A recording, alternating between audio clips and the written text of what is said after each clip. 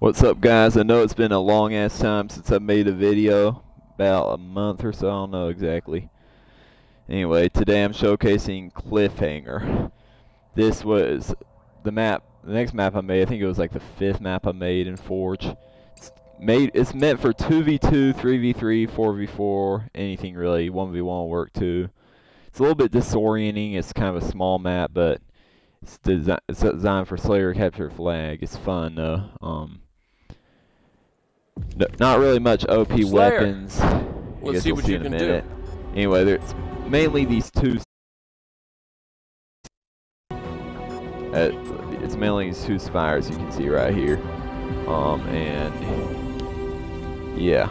So each team spawns with one energy sword. That's the only power weapon on each side.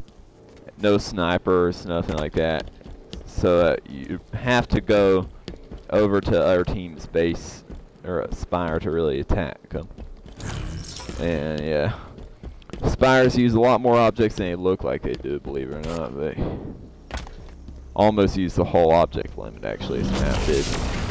And fucking lag anyway.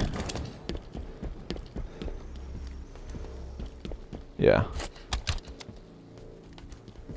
So over here, you won't die if you just go a little bit off this map, but if you fall down there, you of course die. And did put a couple kill boundaries for, like, yeah. So pretty much once you go off this edge, you die, and the same goes over there. Map doesn't favor either team. You can use a gravity launcher, get up to the top level.